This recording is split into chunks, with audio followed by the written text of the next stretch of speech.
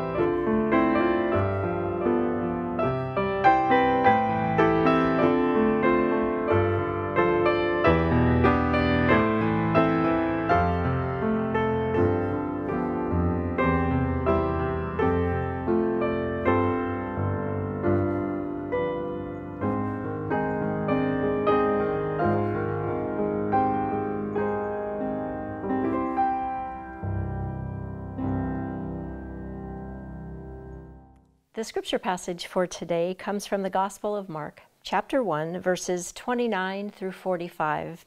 We'll just be reading verses 35 through 39 together. Hear now the word of God. In the morning, while it was still very dark, Jesus got up and went out to a deserted place, and there he prayed. And Simon and his companions hunted for him. When they found Jesus, they said to him, "Everyone is searching for you." Jesus answered, "Let us go on to the neighboring towns, so that I may proclaim the message there also, for that is what I came out to do." And Jesus went throughout all Galilee, proclaiming the message in their synagogues and casting out demons. This is the word of the Lord. Thanks be to God. Let us pray. Open our hearts and minds, gracious God, to the words just read and the words to come, that they might point to you, the Word made flesh, Jesus the Christ. It is in His name that we pray. Amen. So here we are together, just barely into 2023. You know, I love the new year because it gives me an opportunity to reflect on the previous year and to start over with new intentions to live more fully into who God created me to be. I used to do New Year's resolutions, but like most people, they never really stuck long. I read that only 8% of people who write resolutions actually keep them for the entire year. I have moved more into intentions for the year. I recently read that goal setting and resolutions are about what I want to do. Intention setting is about who I want to be and who I think God wants me to be. For the last several years, I have chosen a word or a phrase as my touchstone. Everything then emanates from that word to help me stay focused on my life goal. For example, last year, my word was attentive. The idea is that I tried to be more attentive to the people and things that were in front of me, as well as to God's movement in my life. I tried to slow down enough to be attentive with all my senses. I even scripted the word attentive in gold wire and hung it in my home so I would see it every day. I wrote the word in my prayer journal, so I saw it most days as a part of my daily prayer. Honestly, I think this intention helped me to be more aware of God, and I was more present in my life. So I tended to enjoy people, food, beverages, nature, and life more fully. Well, our scripture passage from today reminds me of a habit that I am always trying to keep in my life, and that is quiet time in the morning. Time to do devotional reading, intentional praying, reflection, meditating, and journaling. Like Jesus, I need to get after this business while it is still dark. If I don't spend time with God in this very intentional way, first thing in the morning, I find it often doesn't get done. Oh, I pray here and there, of course, but I find it hard to carve out the time for the devotional reading, focused prayer, reflection, and journaling once the world has awakened.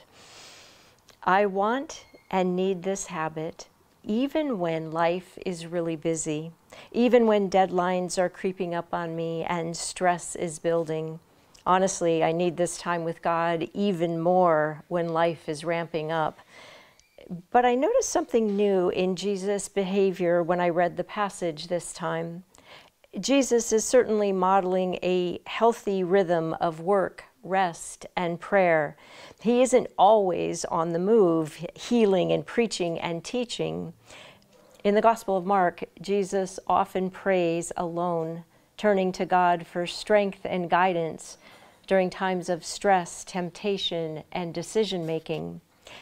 But did you notice how Jesus was willing to be interrupted from his quiet time with God? When Simon and his companions found Jesus, they said, "Come on, Jesus, let's go. Everyone's looking for you." Jesus might have said, "Tell everyone they can just wait a fat minute. I need to recharge my batteries. I need my quiet time with God. And when I'm done taking care of me, I will come out and help those people." But he didn't say that. Instead, Jesus got up immediately to serve. You see, he never lost sight of his ultimate purpose, which means that sometimes he has to sacrifice some of his own comfort of having a perfectly balanced life of work, rest, and prayer. William Barclay wrote that a great doctor once said that the duty of medicine is sometimes to heal, often to afford relief, and always to bring consolation. That duty was always upon Jesus, and he knew it.